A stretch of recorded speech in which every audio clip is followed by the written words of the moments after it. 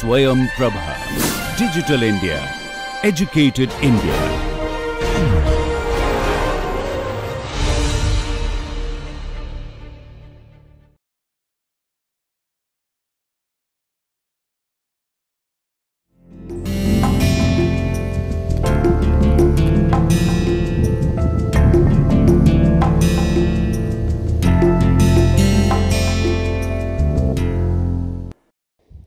A few words about this course. This course, titled Science, Technology and Society, Dynamics of Interrelations, attempts to provide a comprehensive overview about the dynamic interaction between society on the one hand and science and technology on the other.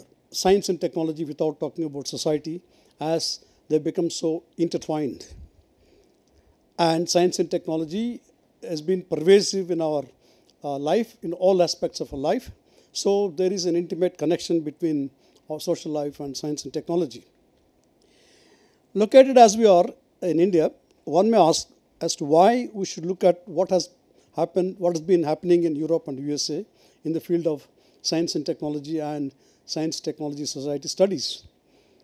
As we all know, that scientific revolution occurred in Europe, and most of the inventions based on modern science and technology were produced in Europe and US. It is in these societies that science and technology transformed the economic, social and cultural and political domains of life. It is necessary to understand the trends that occurred in advanced countries. In today's context, the environment has become an important concern. We are witness to pollution of air, water and soil because of the industrial effluents discharged into the environment, thus affecting our life-supporting systems. There is a demand that new technologies be environment-friendly, that they do not pollute our life-supporting systems. The Indian civilization contributed to knowledge in the areas of mathematics, astronomy, and medicine in the ancient period. However, modern science took roots only in the 19th century India. Modern technology was introduced in the 19th century. In a sense, we are followers of the advanced countries, as we have been importing ideas and artifacts from the advanced countries, and of late from China, especially the artifacts. Today, there is an urge in India to contribute to the advancement of knowledge and to produce innovations. Experiences of the Western countries under reactions to the advances in knowledge, as knowledge is applied to produce innovations, we will have to see the consequences of these trends in the advanced countries and how they are going to improve our capabilities or not improve our capabilities. Whether India will remain an importer of ideas and artifacts from elsewhere, or whether India can contribute to the generation of novel ideas and novel artifacts that are relevant to our Indian context, is an important question. Obviously, the motivation to produce novel ideas and artifacts calls for reforms in science education and public support to science, education and research. One has to operate in the context of changed conditions of knowledge production today under the WTO provisions on trade-related intellectual property rights, where knowledge becomes an intellectual property. And access to knowledge has to be gained by paying a cost. So it also demands that we produce new knowledge, we produce new artifacts and generate wealth by patenting them and so on. That is why the new context is a challenge to all of us in India to really produce new ideas and artifacts.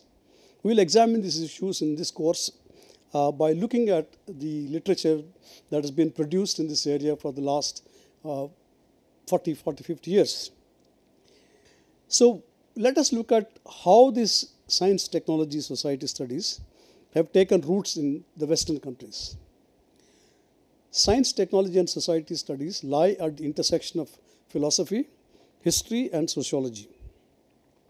These disciplines initially focused on the internal world of science, philosophy and epistemological issues regarding what counts as knowledge, and justification of knowledge claims according to empiricist and rationalist theories of knowledge. History focused on dynamics of science in terms of succession of ideas and theories. Sociology conceptualized science in terms of an institution with its own ethos, whose goal is extension of certified knowledge according to impersonal criteria of logic and evidence. Now, STS studies lie at the intersection of philosophy, history, and sociology. As I said, the context of STS studies in the West, or the academic roots of this field, according to David Edge, in Western countries, Britain and European societies, science, technology, and society studies were initiated in the 1960s for A, educational considerations, that the students of science should be exposed to liberal education so that they know how the society functions and the role as scientists and engineers in the society. Second, rational basis for science policy making. These were the considerations why the STS studies were initiated in Europe.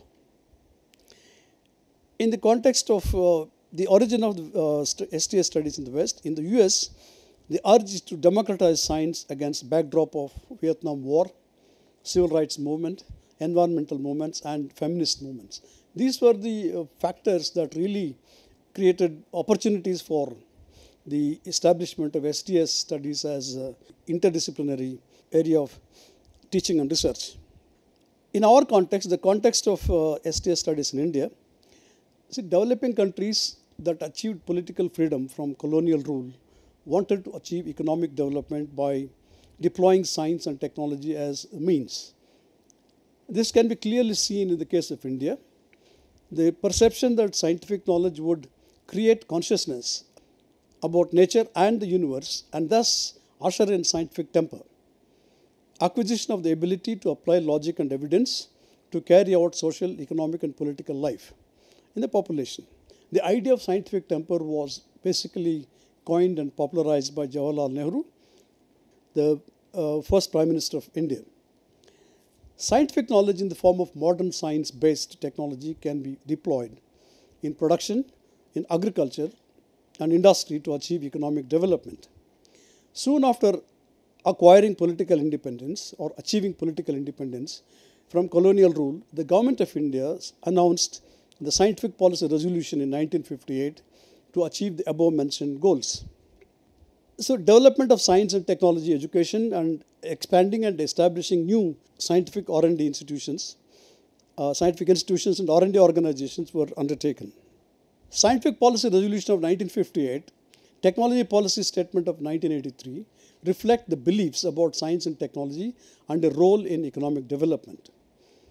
Science and Technology Policy of 2000 and Science and Technology and Innovation Policy of 2013 to some extent reinforce the earlier policies, but also recognize explicitly the need to innovate in the context of the WTO regime on intellectual property rights. Basically, the motivation to encourage science and technology has been to use science and technology for economic development and social development. Social development would include providing food, shelter, clothing, and education, of course, and also healthcare. STS studies in India were initiated because of three considerations. One, review of science policy studies, science movements which were started as a reaction to development mediated by modern science and technology. Third, science popularization and public engagement with science and technology.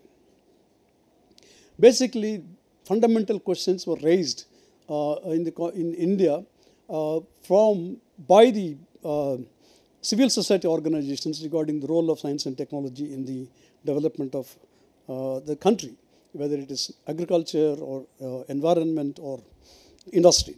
We will discuss these issues later on in the course. In this lecture, we also look at some of the definitions of science and technology to start with. Before we do that, let me say that human society evolved by interacting with nature and interaction among men and women in the society. Historically, human beings gain knowledge about nature by experience, observation, and sharing of knowledge with members of the community, and develop techniques in each stage of evolution. Hunting and food gathering, pastoralism, agriculture were based on animate source of energy.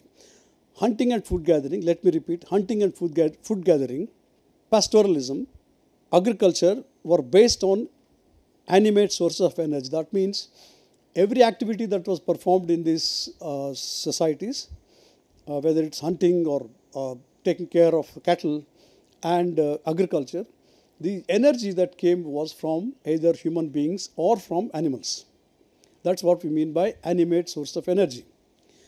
Industrial Revolution marked a shift from animate sources of energy to inanimate sources of energy, and this resulted in increase in productive capacity of the factories, and Industrial Revolution also brought into existence mass-scale production and factory-based production.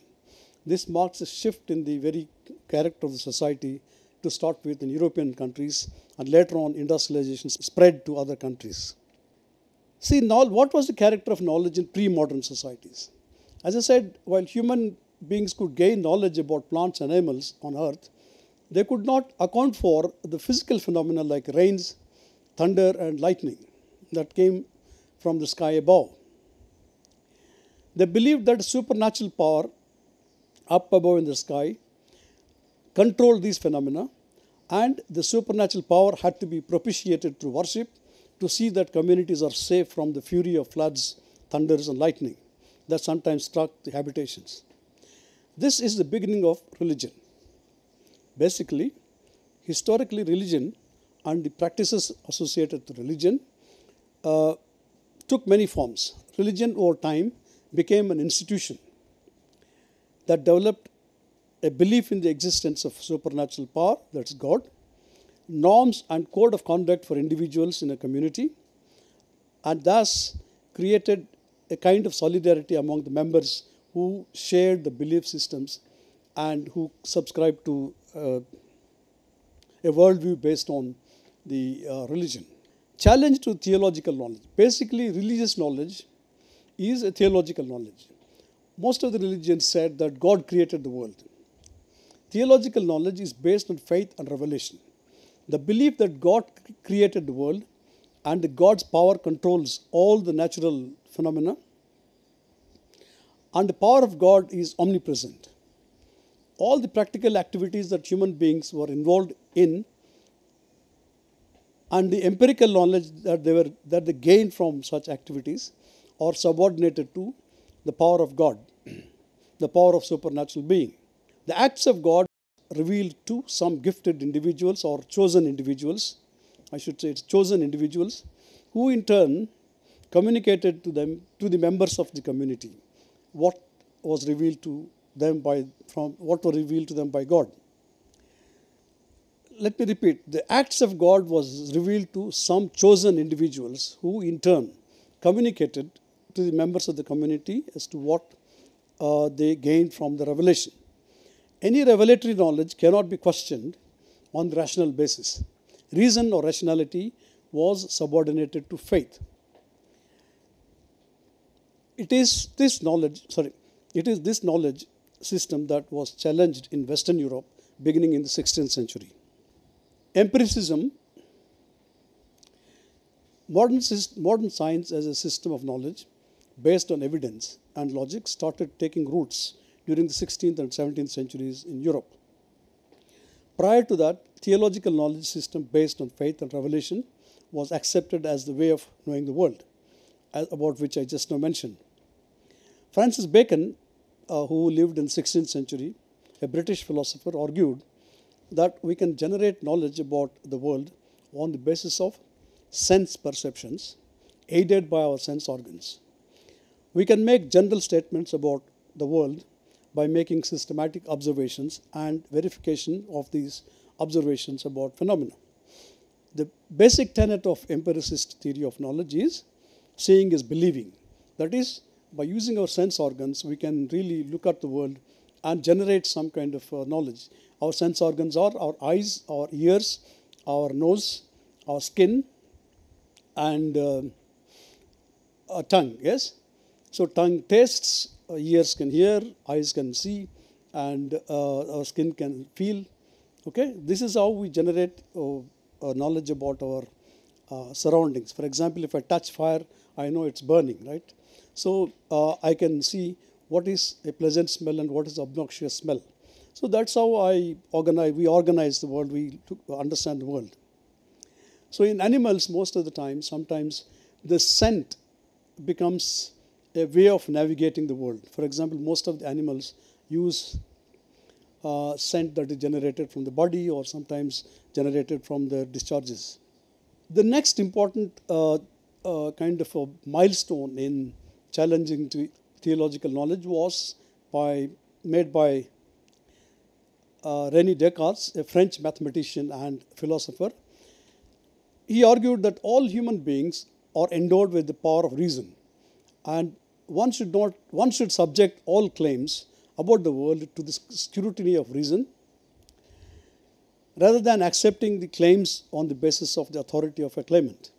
That is, one should subject all claims about the world to the scrutiny of reason, rather than accepting the claims on the basis of the authority of the claimant. That is, no one should accept what is being said about the world by others without subjecting them to logical analysis.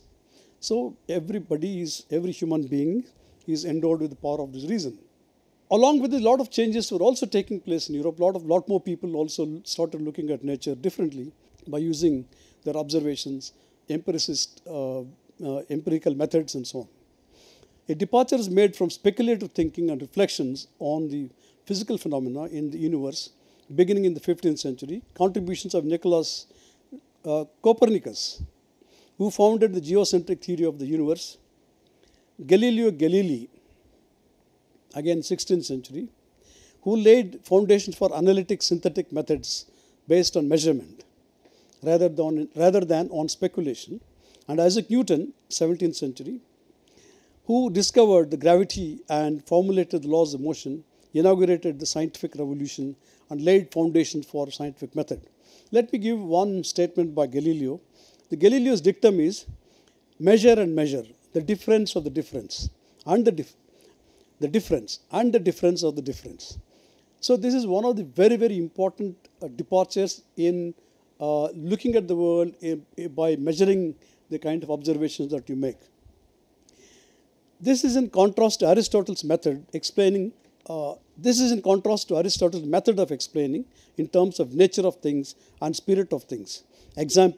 For example, we all are familiar with oscillating pendulum, right?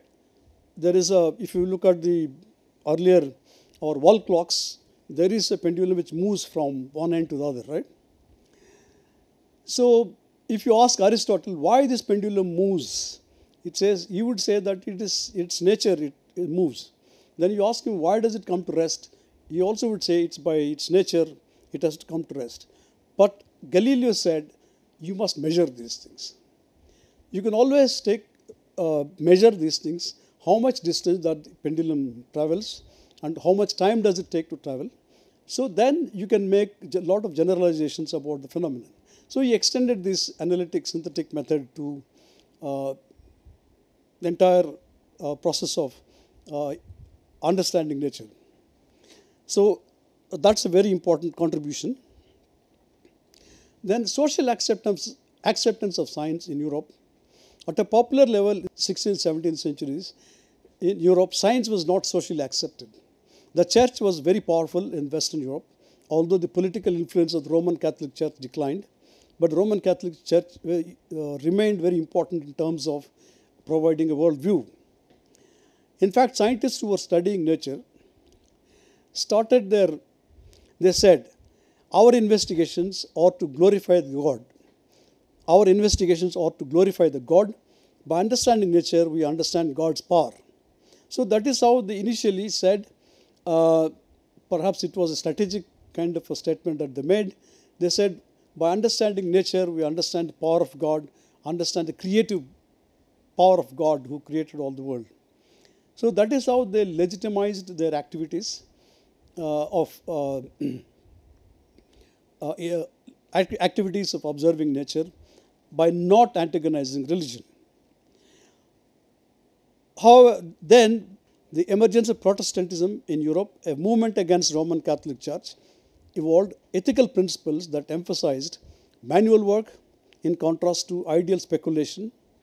Participation work as an activity to be accountable to God, and the need to observe in the process of work, need to observe things in the process of work.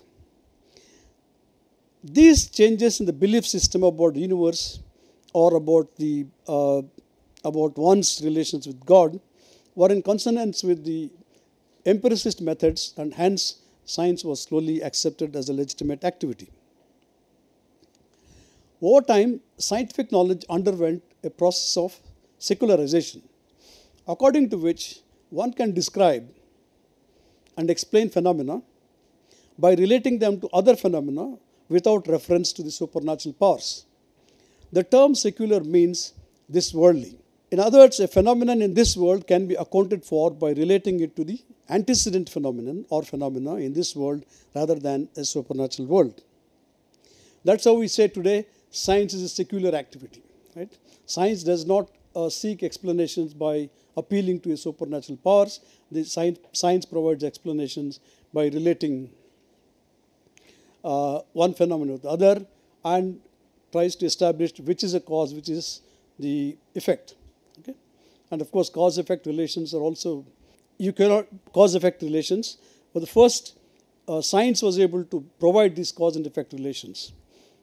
And this is how we move from a world dominated by theology and revelatory knowledge to a world which is based on observations, which is based on logical analysis, and also based on measurement, and also trying to relate things in this world to other things in this world rather than relating or appealing to supernatural world. Science is a legitimate activity and public support. Today, science has a lot of legitimacy. If you look at this picture, science here, see, science, without society, neither technology nor science is possible, because society provides human resources like personnel, that is human manpower must be there in order for science and technology to be carried out, cultural resources, which includes language, beliefs, and meanings. See, language is an important source to convey any idea, to convey any kind of information to others. Physical resources like funds, space, infrastructure, and lastly, society also accords legitimacy to scientific and technological activity because the society recognizes these are worthwhile activities to pursue because they're going to benefit society in some way or the other. Now, let me at this stage say technology predates modern science. That's why in the last slide, in the earlier slide, I put technology first and later science. Before modern science became an alternative knowledge system to theological knowledge in Europe, several techniques were developed in different societies across the world. In ancient civilizations and cultures, techniques were developed on the basis of experience and empirical knowledge. Irrigation techniques, temple architecture, making bows and arrows, making chariots. These were also examples of technologies which people developed. There must be some kind of understanding of how to sort of make these kind of artifacts, and they must have some sense of measurement. Modern science took roots in the 16th century Western Europe, as I said. Scientific revolution was ushered in by Copernicus, Galileo, and Newton, as I mentioned earlier. Now, what do we mean by technology? So, to unpack what technology is. Technology consists of at least three elements. One, artifact itself, that is the gadget itself. Then the software underlying the construction of the gadget or artifact. Organizational ware, that is social organization needed to implement the technology. Let me give an example of an aircraft. Aircraft is an artifact. Of course, it's a very sophisticated artifact built with the knowledge of engineering, knowledge of material sciences, and a whole lot of other science specialties. And today, aircrafts are automated. A lot of automatic components are involved in aircraft. But as I said, construction of an aircraft depends on the knowledge of several disciplines like material science, physics, chemistry, and so on. Organizational wear means social organization needed to implement the technology. If you really want to operate aircraft, you must ensure that aircrafts fly safely and land safely. In order for safe landing and safe takeoff, we create an entire organization like airports authorities, which will take care of the safety issues. You have air traffic controllers, you have ground engineers, you have people who really maintain the aircraft, and this is what we mean by organizational framework to see that the aircrafts fly safely and they do not cause harm to human beings. Then the other aspect of technology is there is a design component. See, design means if I design a particular, let's say, a refrigerator, two aspects. It must satisfy at least primarily two functions. One is the function for which we build the refrigerator, that is to keep substances at a particular temperature for a long time. And then aesthetics. Aesthetics mean the size, shape, and color of the artifacts. And it depends on individuals' choices. Somebody might like a blue color refrigerator, somebody might like a gray color refrigerator, and so on. So this is what we mean by aesthetics. Then recent literature suggests that the design incorporates power relations, which include exclusion and inclusion. That is, who will have access to this gadget, who will have access to this artifact, and what it means to have this artifact in one's life, and what meanings one attaches to having this kind of artifact in our life. This is also part of the design. The designers build their own ideologies, values into the design of the artifact. If one wants to understand the consequences of technology, one should unpack the design. As I said, design itself will tell us what did the designers have in mind in terms of who will have access to this, who will not have access to this, and what it means to have this gadget or technology. Modern technology and modern science today interact with each other at a much greater level than earlier. Now let us see what factors shape technology and consequences of technology are. See, factors that shape technology are economic factors. Basically, economic factors refer to efficiency and productivity. Efficiency means how to achieve our goal with less effort, with less money, with less energy. And productivity means how do we increase the productivity of, let's say, productivity of land. How do we increase the amount of grain you produce in an acre? That is, how to increase productivity of per acre land, how to increase productivity of per unit labor, how to increase productivity of per unit of capital that we invest. We will also see that although these are the important considerations, there are also sometimes non-economic considerations why some technologies are adopted. It's not to achieve efficiency and productivity, but to control labor. Social institutions also shape the technology, because sometimes social institutions like family and marriage and so on also can lead to shaping of certain technologies, as we'll see later. Political power. Of course, power plays an important role in shaping technology in almost every society, not only now, but also in the past. We'll see some case studies later on in the course, how political power shapes technologies. Then next, cultural factors also shape technology. Creative pursuits, because no other species produces science and technology. And systems of meaning, that what meanings you attach to particular ways of doing things. And existing knowledge, like we also build on the existing knowledge. Economic consequences lead to generation of wealth. If you increase efficiency and productivity, obviously we generate more wealth. Then the question comes, how do we redistribute the wealth across different sections of the society? For example, you may continue to produce more and more wealth, but there will be poverty. There can be poverty at the same time. So basically, the wealth we generate also must be redistributed. Redistributive justice is a political question. So it is for the government of the day, the state agencies or state, to see how to redistribute this wealth. For example, in our country, we have public distribution system through which we provide food items to poorer sections at a subsidized rate. This is one intervention in addressing the question of redistributive justice. Social consequences, technology, science and technology can bring about. Technology can bring about changes in the institutions. For example, introduction of domestic electric gadgets like grinders and refrigerators and so on. What impact will they have on the relations between the spouses, relations between parents and children, and what norms are going to be changed because of this in this institution. Then the next is political. Political consequences of technology refer to distribution of power. Technologies can either result in centralization of power or decision making, or decentralization of decision making. Cultural consequences include changes in attitudes and meanings.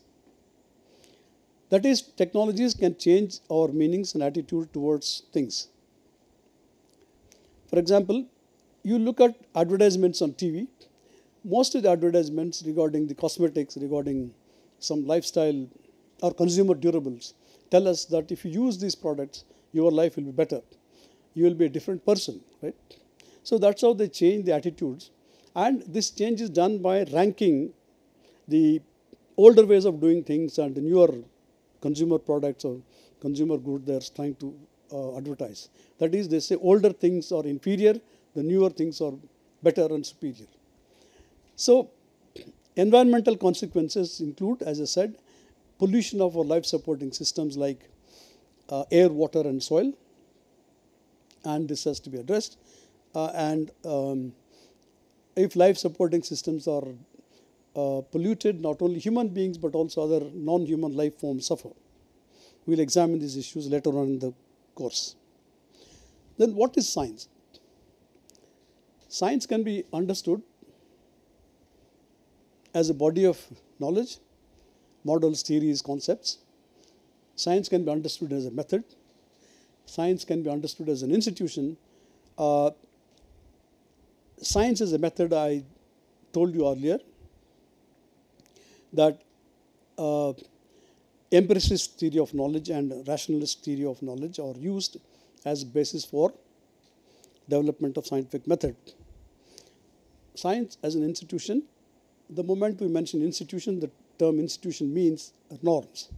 Science is done or practiced according to certain norms or rules, because both men and women participate in science and they do science according to certain norms. Science as a force of production means, as I said, today scientific knowledge enters production through technology. And it can be seen in agriculture, it can be seen in industry. As I said, a motor car is built by making use of scientific knowledge regarding the properties of materials and for example, Newton's laws of motion, etc. A force that changes our consciousness. For example, science also changes our consciousness about the world, our awareness about the world. Earlier, we all believed that Earth was in the center of the universe. The sun went around Earth, revolved around the sun. Sun rose in the east and set in the west. But today, we all believe that sun is in the center of the universe. It is Earth which revolves around the sun, but not the sun that revolves around Earth. This means changes in the consciousness of changes in consciousness about our world. And that's how scientific knowledge can change our awareness about the world and also our own bodies and our own health. So what is knowledge? What do we mean by knowledge? I mentioned science is knowledge. Is knowledge and information same or the same? Information is concrete and accessible. Word of mouth written records. Knowledge is abstraction. Abstraction means that we describe reality or part of reality. To describe, we need concepts. Concepts are shorthand descriptions of reality. For example, we use the term tree to describe the tree standing in front of our classroom. If the term tree is not there in our vocabulary, we may spend hours, several hours, to describe the tree.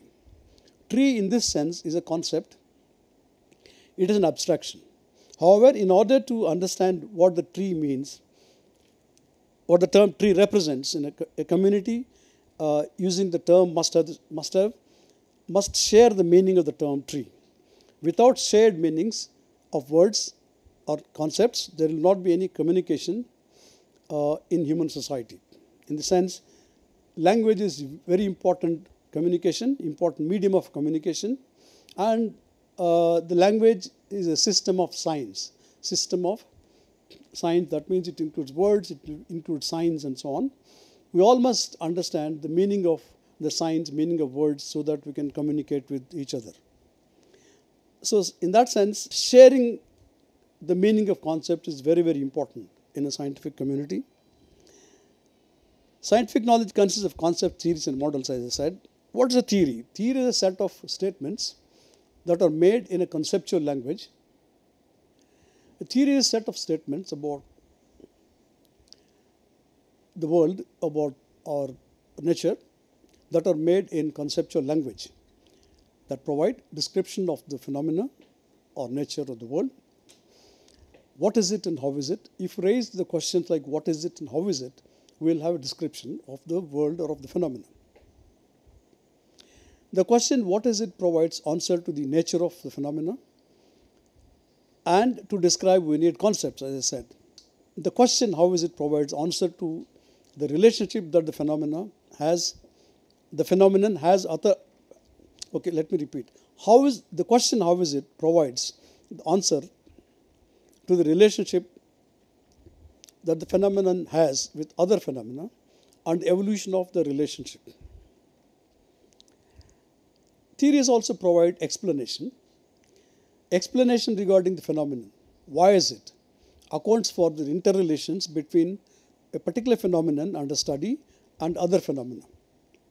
Why they are related the way they are provided by explanations. Explanation, in other words, is a statement about cause-effect relations between phenomena. There are two parts in explanation. That which has to be accounted for or explained, effect, consequent, dependent variable, and that which accounts for or explains the cause, antecedent, or independent variables. Theories in social science account for the variation in the interrelations among social, cultural, economic, and political phenomena across time and space. Explanation and prediction. The question, what will it be, provides answer to the status of the phenomenon in future. To predict, we need explanations. In explanation, the phenomenon that has to be accounted for or explained is stated first, and it is accounted for by relating with other phenomenon or phenomena. In prediction, we state the cause or antecedent or independent variable first and relate it to the effect, consequent, or dependent variable. Example, an air crash. For example, if there is an air crash, we would like to know why the air crash occurred. So normally there is a committee appointed.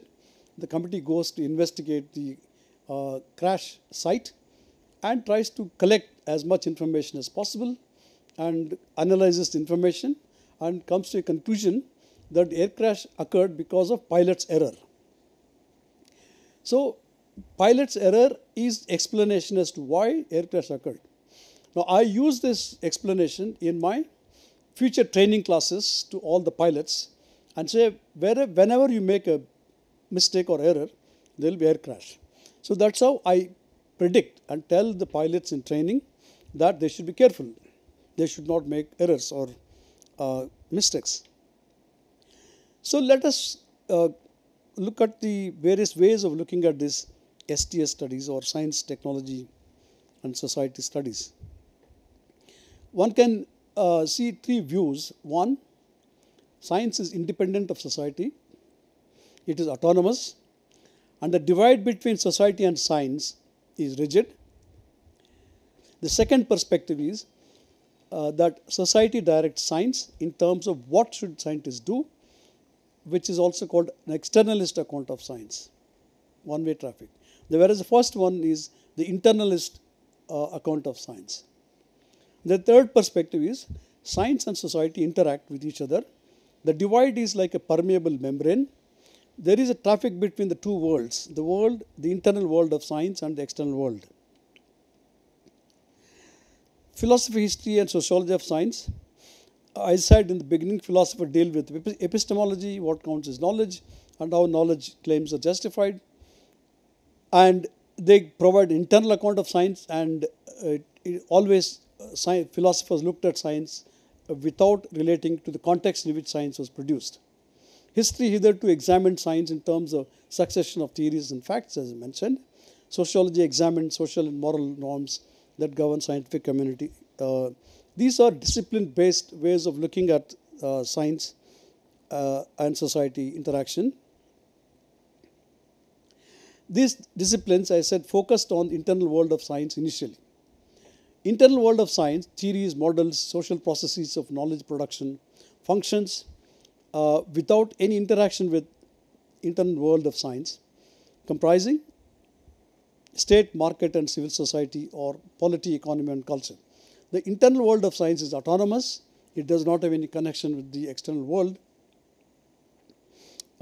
wider society. And it's based on the belief that scientific knowledge is objective, rational, invariant, and atemporal, and universal. That means scientific knowledge is universal, means everywhere. For example, it has universal character in the sense, whenever we say 2 into 2 is 4, it's everywhere the same meaning, whether it's America or India or Europe. In that sense, it's universal. Rational means it's logical. Similarly, the logical statements are everywhere. They are universal in that sense. All other forms of knowledge is socially, culturally conditioned. That's how the earlier philosophers and sociologists viewed. This view was popularized by rationalist, empiricist epistemology. Now, what do you mean by positivist, rationalist epistemology, philosophy of science? Positivist, rationalist philosophy of science. Positivist theory of knowledge says observations have primacy over theory. The scientist's task is to record self-evident facts, facts of objective existence, and it is the job of the scientist to record self-evident facts. The world is governed by laws. The scientist has to look for regularities in occurrence of events and formulate laws about the world by making use of his observations on facts and so on. Then sociology of knowledge or sociology of science, which arose as a reaction to this positivist, empiricist, and rationalist theories of knowledge, which considered scientific knowledge as universal, objective, atemporal, and invariant, as is just now mentioned. Karl Mannheim argued, is a sociologist, who said all knowledge except scientific knowledge is socially, culturally conditioned. He looked at, for example, Robert Merton in US, looked at social moral norms that scientists follow, leaving the content of science as beyond the scope of sociology, as knowledge claims are evaluated by impersonal technical criteria like logic and evidence. This is one of the ways in which the internalists looked at the internal, those who subscribe to internalist view of science looked at science. That is to say, the internalist view of science looked at social moral norms that scientists follow, leaving the content of science as beyond the scope of sociology, as knowledge claims are evaluated by impersonal criteria like logic and evidence. As sociology basically deals with variations in the social and cultural phenomena across time and space, it has no role in science studies as scientific knowledge is rational and universal. That is, this was, so basically the internalists argued that scientists, especially to start with philosophers, said the philosophers who focused on internalist perspective on science, who said science is autonomous, they said scientific knowledge is generated by using scientific methods, that is empiricist method and rationalist method. Inductive method is part of empiricist theory of knowledge. Inductive method says we must move from singular observations to a general statement through verification about a phenomenon. That is, first we have to observe, make observations, and then verify them, and then move on to make a general statement. So that is the logic of the inductive method, or the steps in the inductive method. The inductivist method is based on, as I said, because it's a positivist, part of positivist empiricist theory, it says observations of primacy. One has to make observations without any presuppositions. We should not have any kind of a thinking about what the phenomenon is going to be like. One has to make unbiased and objective observations, make observations in a wide variety of contexts, make as many observations as possible. These conditions have to be satisfied to make a general statement about the phenomenon. However, these conditions are problematic. How they are problematic? How many observations are adequate? In some cases, one observation is enough to make a general statement. For example, consequences of atomic explosion. If you drop the atomic bomb once, it's enough to make general statements about what it will do to human beings, what it will do to non-human life forms, and what it will do to environment.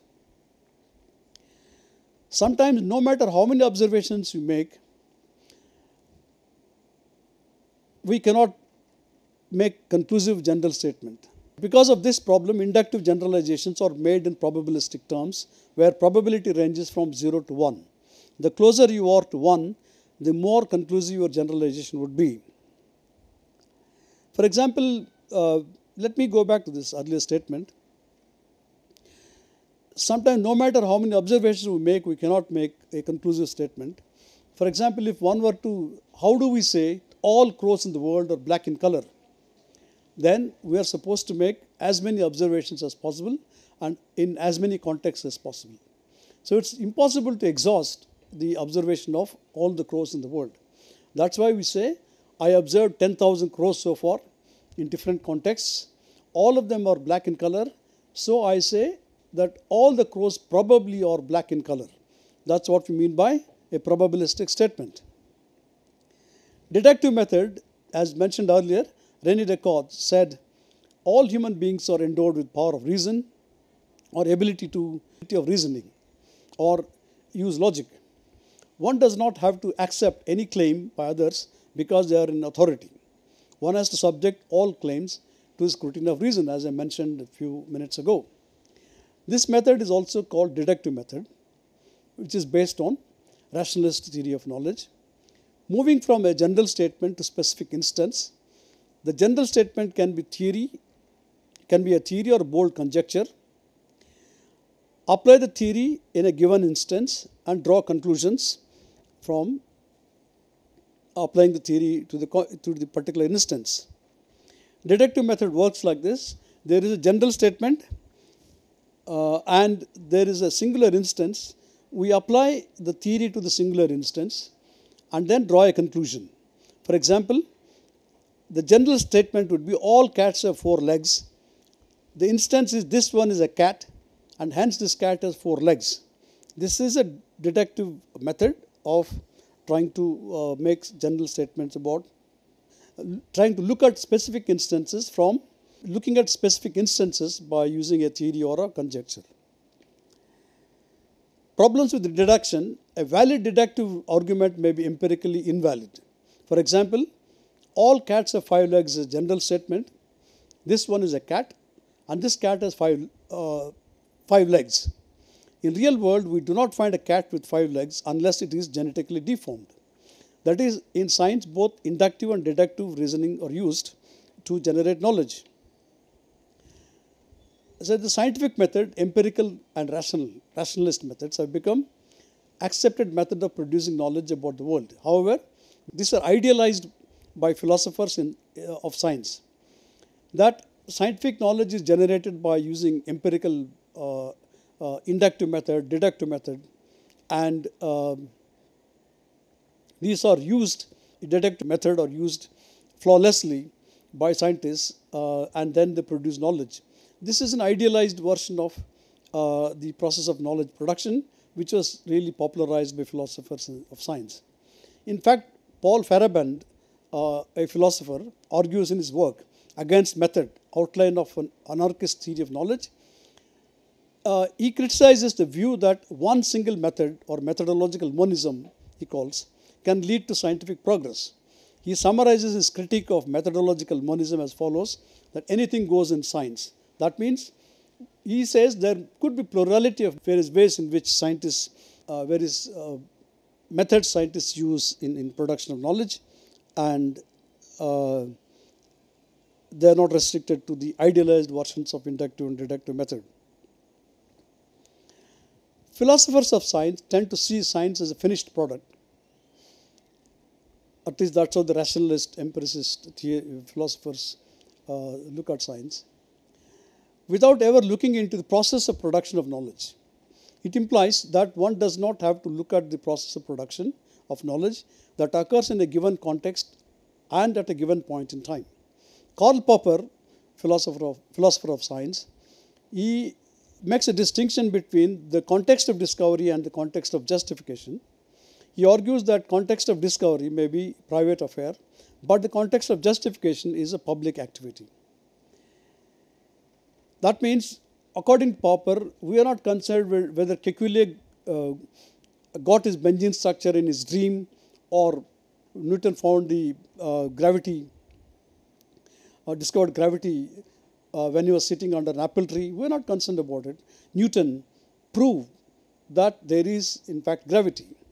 So how, for example, Kekulé showed that, in fact, Bayesian ring is like as a hexagonal structure. This is what we mean by justification of knowledge. So they tend to see this context of production as very unconnected with product. But today's people are trying to see that today the scholars in the STS studies see that the process and product are related. One has to look at also the process of production of knowledge in order to understand the product. Thank you very much.